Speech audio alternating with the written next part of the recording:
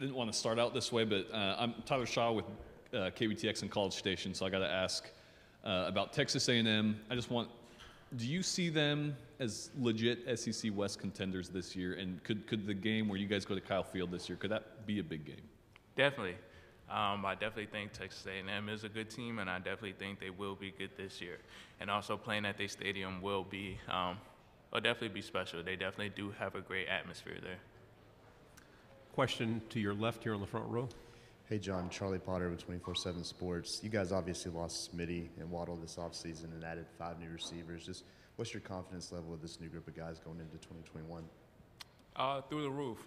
I think my confidence for this new receiver room is just through the roof. I think we have a lot of young and great potential, and I'm definitely excited for everybody to be able to see that and us to go out there and showcase our talents.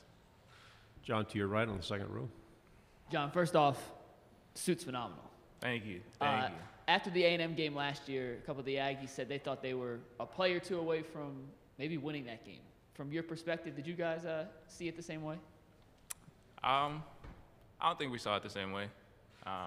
I think we went in there with a game plan of what coaches wanted us to do, and I think we executed it.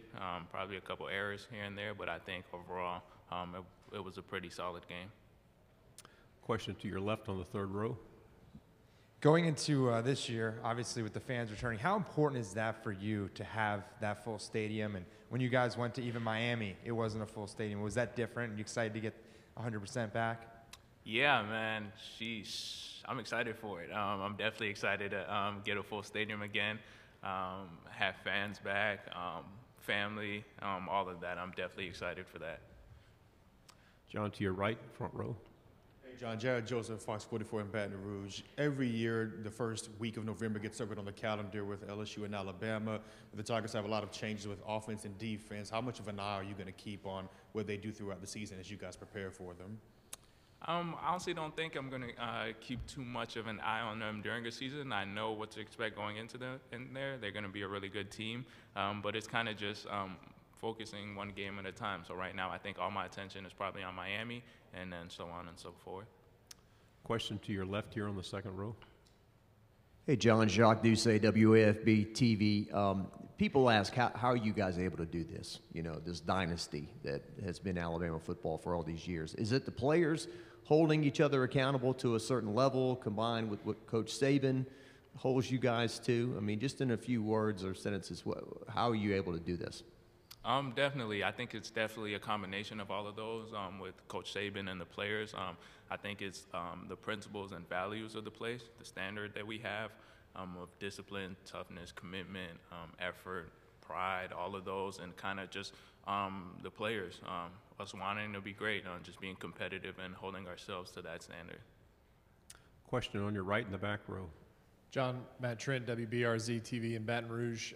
How does Alabama handle, if you guys have won, quarterback competitions? Because it seems like when one great one leaves, another one is just plugged in. And from our perspective, we never really hear anything about an Alabama quarterback competition. How is that handled in practice and just throughout the year? There definitely is. I think, especially this year, we have a really good room with Bryce, Paul, Jalen, and I think they're all doing a really great job. I think they're all making really big strides, and I'm excited for that room. So I'm excited to see how well they come along, and just excited for the season with them. To your left here in the third row. Hey, John, Ben Bobick, WRCB in Chattanooga. With Bill O'Brien running the offense now, coming from the NFL, how have you guys been adjusting to how he likes to operate and do things? It's been pretty cool. Having Sark as a great offensive coordinator this past season, but now again, Coach O'Brien, I think everybody knows who he is and what he does, and definitely excited, and it has been fun seeing him collaborate with the Alabama offense, so definitely excited for a season of that. Stay on your left in the second row. Hey, John, Nikki from Atlanta CW69. Chick-fil-A kickoff is coming.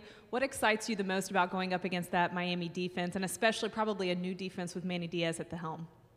I'm definitely excited. They're definitely going to have a good defense, a good offense, a good team.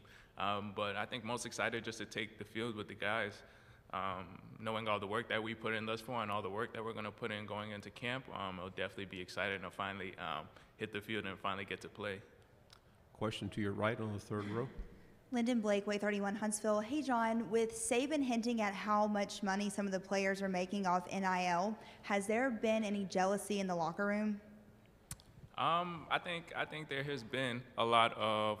I think everybody is aware that as long as we continue to do what we do on the field, we'll be able to continue to make more and more opportunities for ourselves off the field.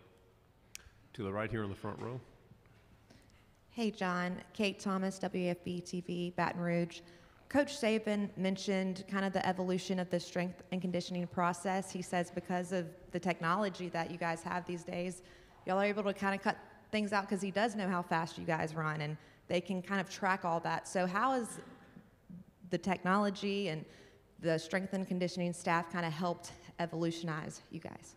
Definitely. I definitely think the technology and the science of it has definitely helped us a lot take strides in football, and seeing just kind of how we get better every week. We kind of just see it week in and week out and trusting the process of the new way of training. So we definitely see the results of it.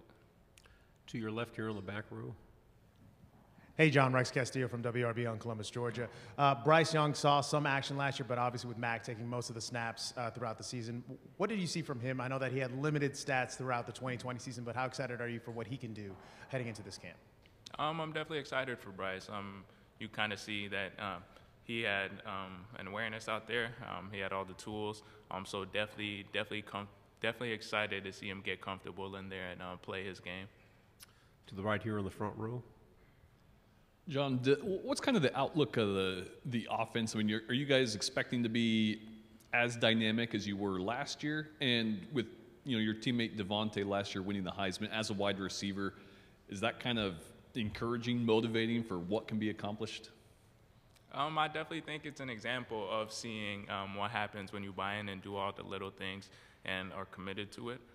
As far as the offense, absolutely. Definitely expect us to be as dynamic, if not more dynamic this season. So I'm definitely looking forward to it. Question in the back on the left. Hey, John, talk about you're the number one option now at wide receiver. What did you learn from guys like Devontae and Waddle and some of the others before them that you'll pass on to some of the freshmen coming up this year? Learned a lot. Learned a lot of how to handle yourself off the field and on the field, but also learned a lot in the game of football, a lot of minor details, and I think it's a lot of those little details that I'd be able to pass on.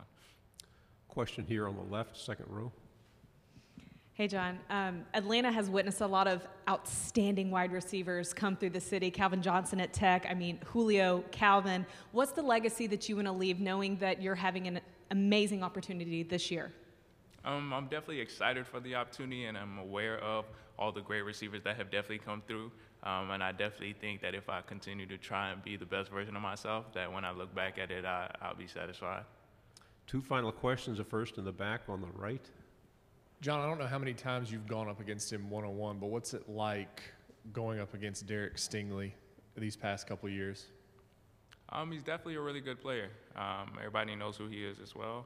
He's definitely really good, and they definitely have a really good defense as well as a whole. So I think their whole team should be really good this year.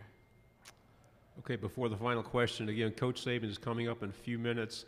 We want to take care of as many people as we can, so please, to the best of your ability, keep your questions concise and no double-part questions. And we want to keep a nice path like we did when John came in here, so it's easy access. We'll take our final question right here in the front.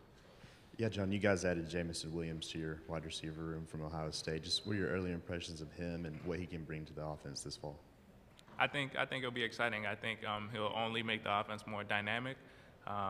J-Mo definitely will bring a lot of speed to the offense. So I'm definitely excited to see how the offense is with him in it.